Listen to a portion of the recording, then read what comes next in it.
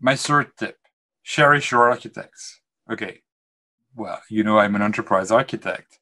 And I love this quote from Iktinos, the famous Greek architect that helped build the Parthenon in the Acropolis in Athens prior to the birth of Jesus Christ. They said, what the heck is an enterprise architect?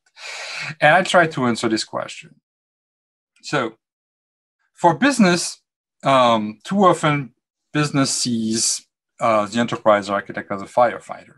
Okay, so we're in this big situation, and we need someone to take ownership of that, and they call EAs, enterprise architect, as firefighter.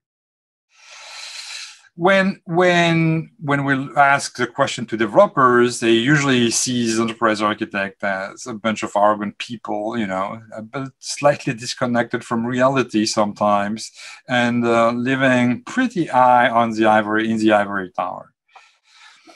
For other architects, enterprise architect is often this kind of superhero, this guy you want to become, but he's also have all the time to go to the gym, which, as you can see, is not really the case.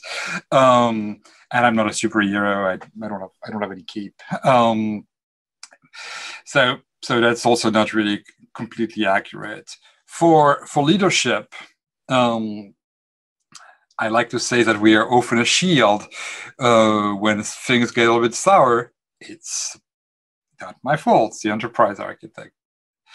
And when you look at EAs themselves, they're just a bunch of whiners. And if you've seen Les Mis, originally Les Miserables from Victor Hugo, you can think as EAs as Cosette. It's an orphan, physically abused by a foster family. So that's a lot of the case. But finally, what we really are, what enterprise architects really are planners, anticipators, and blockbusters. So I made up some words here, but let me explain.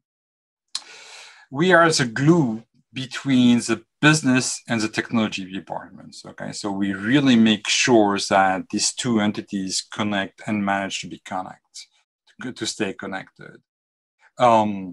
We plan with the business based on multiple roadmaps. So it's not because there's one business imperative that we are going to follow this business imperative. We're looking at the entire spectrum of business initiatives.